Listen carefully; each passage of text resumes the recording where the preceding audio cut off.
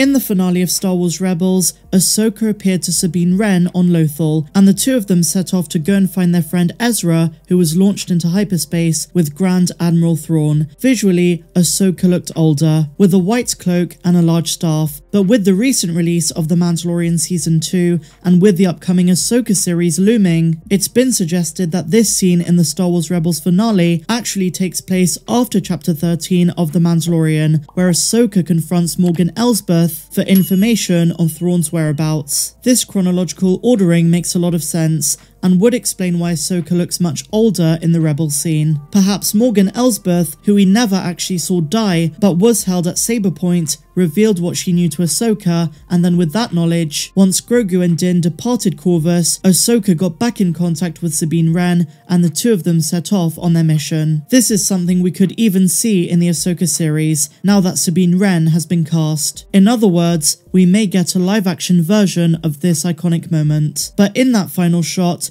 Ahsoka's outfit is very different. She almost looks like Gandalf, as many fans like to joke. She is sporting majestic white robes that are nothing like her Corvus attire or anything we've seen her wear before. But in an interview a couple of years ago, Dave Filoni made it clear that future stories with Ahsoka are going to explain this, and there was a plan for them all along. When asked about this, Dave Filoni indicated that there are things he cannot divulge just yet, but teased that we should keep a close eye on future stories. On the specific subject of the white robes, he said her entire look is important. Very important. It's specific to her journey prior to seeing her at the end of Rebels. I won't go into too much detail about that, because in my mind, some of those things, while I understand the general path of it, I don't understand the specific details. But that was a few years ago, and based on the recent interview with Empire magazine, we know that he's currently writing the series. And if you remember in that piece which I covered in a news update a couple of days ago, he described the writing process of the Ahsoka series as thrilling. So it's pretty safe to assume that this is something the series is going to explain. In a previous interview about Star Wars Rebels,